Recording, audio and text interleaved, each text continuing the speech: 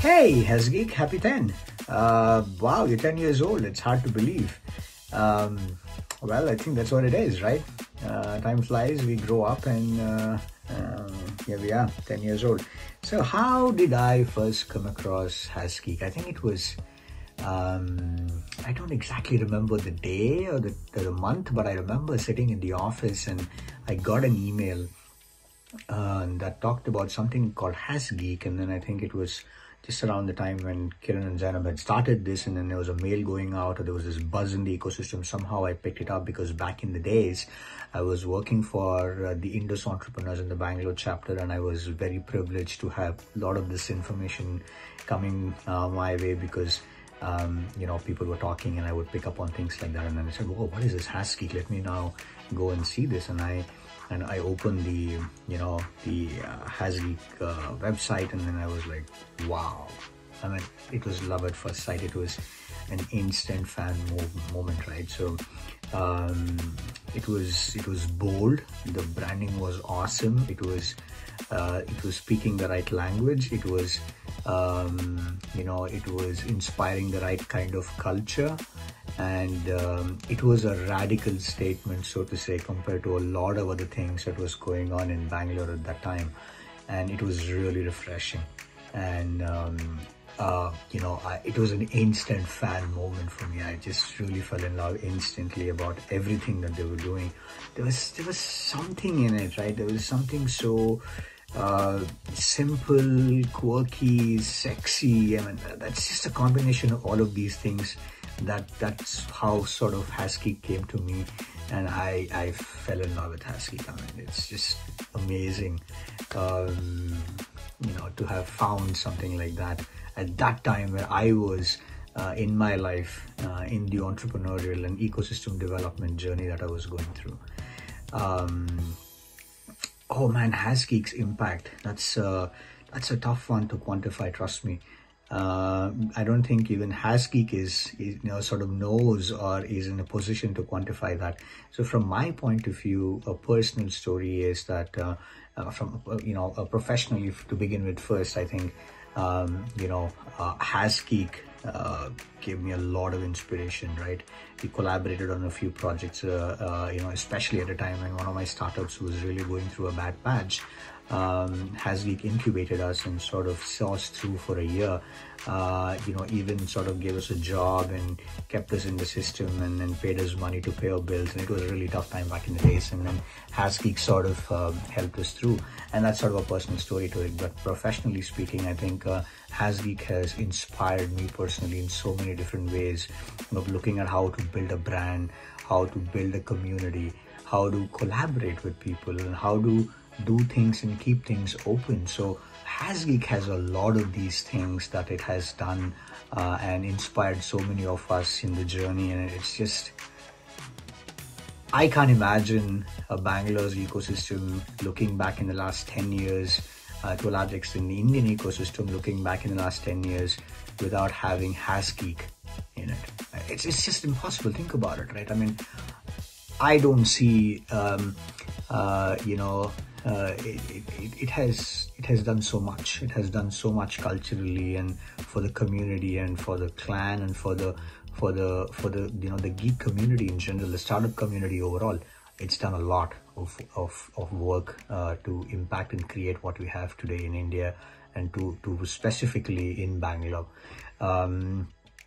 Kiran and Zainab, personally speaking, are like family to us.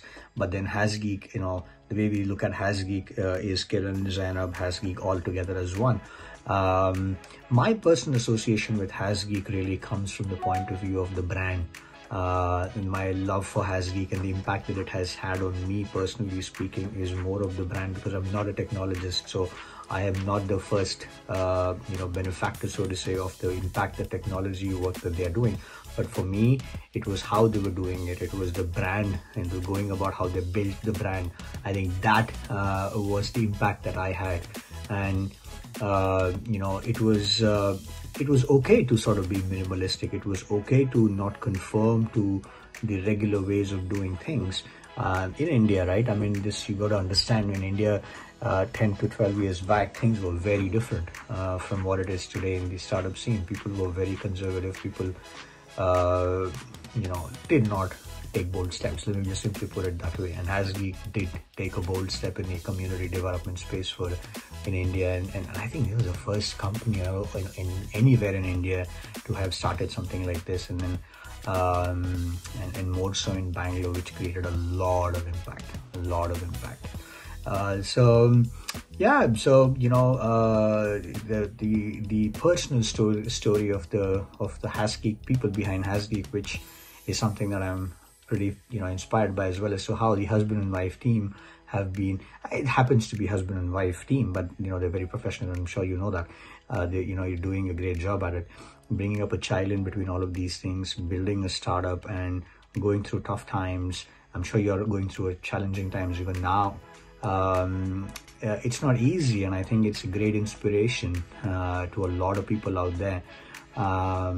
So hats off to you guys for doing what you do. You guys have co-founders in each other who are balancing a setup which is very refreshing to see, and I only hope more and more great work comes out of you guys. I know it's not about you, it's about Hasgeek, but still there is no Hasgeek without you guys so far, so it's important to mention it. Okay, what do I want to talk about? What do I want to tell Hasgeek on its 10th birthday? Look, Hasgeek, you're not a child anymore, right? You're growing up, you're now hit your 10th. I think stay open, right? Stay open and inclusive, because that's the most sexiest thing about you. The fact that the culture that you stand for, and the office space that you have, the way you open doors up for people to walk in and talk to you about everything.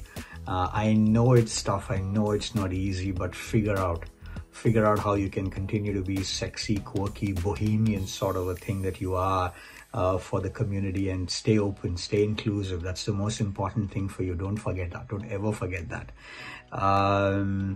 You have a responsibility, Hasgeek, because the last 10 years of your life has not been an easy ride. There's a lot of the struggles that you have gone through. I think that needs to come out. Tell your story more often. Tell us your wins, tell us your difficult times. Let the community know, because it's that's your culture, that's your DNA. But I think the other thing is you owe it to the community, because the struggle that you go through sometimes are the struggles of the community too. So you need to tell more about your story. We want to hear more about your pains. We want to hear more about your wins. Importantly, the impact that you have created in the ecosystem, right?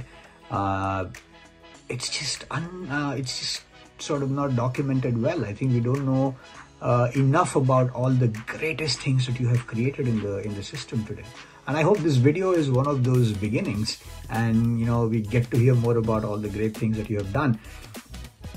I know you don't like to talk a lot about yourself, but I think it's time, because not only are you going to be telling us about your story, but I think it's also about inspiring more and more people in the country to come together to say, hey, I'm a community builder. This is the challenges, these are the wins, these are the greatest highs. This is the playbook, this is what things work, this is how things work, this is how things don't work. That story, I think, has to come out, Hasgeek. You need to tell us your story. Tell us more of your story. Enough of serious stuff. Have a lot of fun. Enjoy. May you sort of, celebrate your 50th, and hopefully we're going to be alive to tell this story. And I want to come and tell this story every time you hit a milestone, because I think I have sort of sat on the sidelines and looked at you grow in the last 10 years. And I'm still in love. I'm still in love with you, and you're still very dear to my heart. And yeah, what can I say? Happy birthday. Have fun. Keep doing the great thing that you do, and live happily.